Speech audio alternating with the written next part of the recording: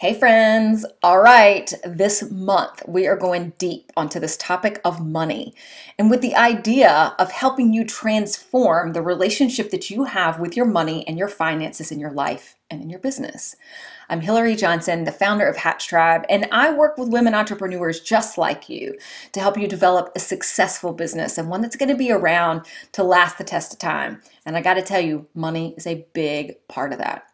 So I wanted to start today by telling you a little story about myself so we can pick on me for a minute. I've been thinking about my own money mindset, what I learned growing up as a kid, and how that's affected how I show up around money now in my own life and in my own business. So I grew up in a middle-class family. My dad worked full-time and my mom worked mostly part-time throughout most of my life. And I would say that if I thought of one prevailing thing that was sort of always present, it was like finding a good deal. So we didn't live extravagantly. We were very middle class, but I feel like my dad especially, so Dad, I'm picking on you. I love you for this, but my dad was like, he would look for a good deal. It was like in search of something where we wouldn't have to spend so much money, but could get a good experience, so there was like this little bar, like good experience, but not too much money. But I felt like money always won out. It was like always about there being like a good deal. And so as I've grown up, I have noticed how that has flared up. So a really good example of this, which I thought was so curious, I went to buy a car several years ago.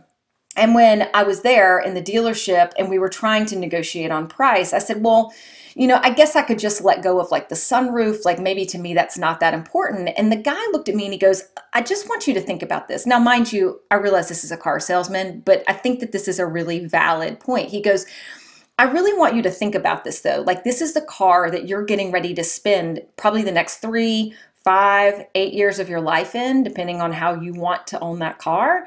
And he was like, do you want that? Like, is that part of the experience that you want, is having that sunroof? And I was like, well, hell yeah, it is. I want a damn sunroof. Oh, so I might need to spend more money because it is the type of experience I want. So when it comes to travel, this is another place where it's shown up again for me. I can be hustling to find a deal on a hotel room, so much so that I am like cutting out a good experience, like even having a good night's sleep, because I book a busy corner where like there's cars going all night long instead of spending $20 more and going right around the corner to where we know it's quiet based on reviews. Okay, so that's just me. I'm honestly often looking for a deal. And sometimes that really rears its head. Like sometimes I need to spring a little more money for a great experience. Sometimes my miser-like tendencies really flare their head and it's like, what if you just spent $10 more, dude? You wouldn't have spent like the last freaking whatever hour trying to find this place that was cheap. Do you follow me? Okay.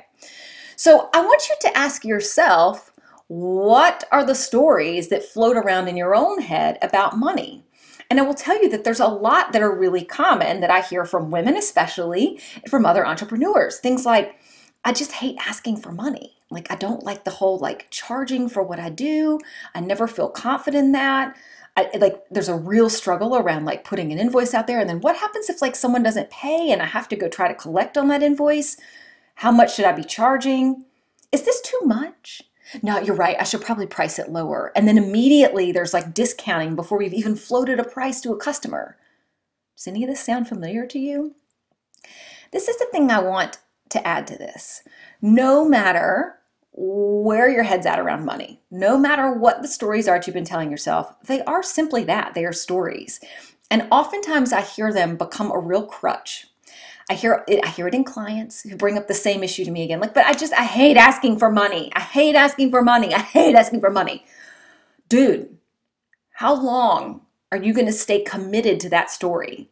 Like, are you committed to that story so much that you are not willing to find your solution to the other side, to grow in another direction? Really, I need you to think about that. Are you so transfixed with that story that you want it to define everything about you from now forward? It hasn't served you well to this point, otherwise we wouldn't be having this conversation. So how do we get to the other side? So obviously this isn't something that happens overnight, but I wanted to provide just a thought, and this is just how we'll open this can of worms. if you thought about your business, and let's just say, we'll use $100,000 because I find this number often opens people's eyes. Like, what if you were able to earn $100,000 more in your business than you do right now? So if you're earning zero, you grow to $100,000 a year. If you're earning $50,000, you grow to $150,000 a year. What would that mean to you if you were doing that? And then who would you be? Who are you when you're making $150,000 a year?